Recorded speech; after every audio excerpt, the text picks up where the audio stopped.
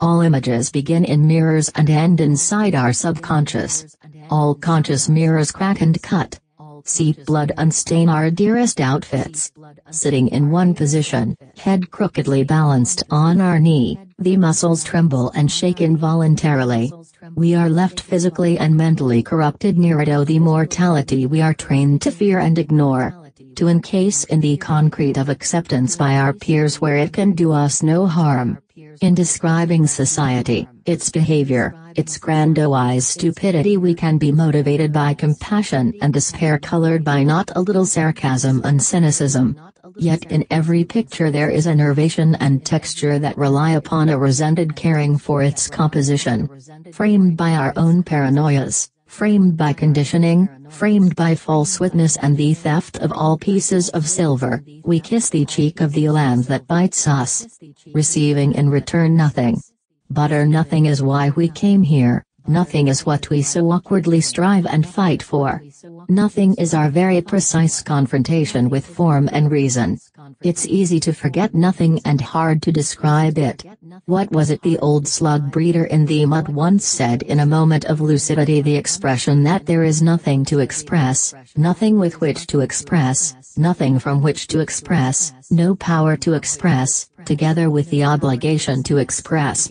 Creative action, destructive action to express a perception of the weird phenomenon of being alive tries to illumine, clarify and describe some part or parts of human experience. It tends to achieve long-term relevance to individuals coming into contact with it by trying to grasp, or even form, the values that guide that experience in a given age, or in his case, sector of time. And whilst time is that which ends culture, for better or worse, is that which does not. And thereby lies the endless trick. Unlearned and unsung denying explanations but are avidly seeking them. The mirror receives our staring gaze and we melt quite gently and sink away, leaving a smoky, cloudy effect, like bleach spreading in water. To cleanse our guilt we must describe our fate, objective war zone correspondence using the oral language of everyday life to define our subject. Shattered or not, our message remains neither fixed or dogmatic, merely frozen moments of a deeply personal interior reflected outwards into every living room that hangs this sheet of magic upon its daddy wall. For a day, or forever, it makes no difference. True value never changes, remains in the only real sense, constant, because only time has a constant value, and time is the medium of art. Nothing is more real than nothing.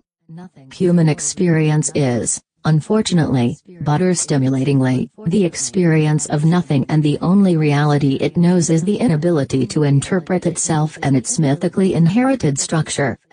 After the accumulation of too much history we have lost our innocence, we cannot easily believe in any explanations. We describe rather than feel, we touch rather than explore, we lust rather than adore. So there you are. Or were.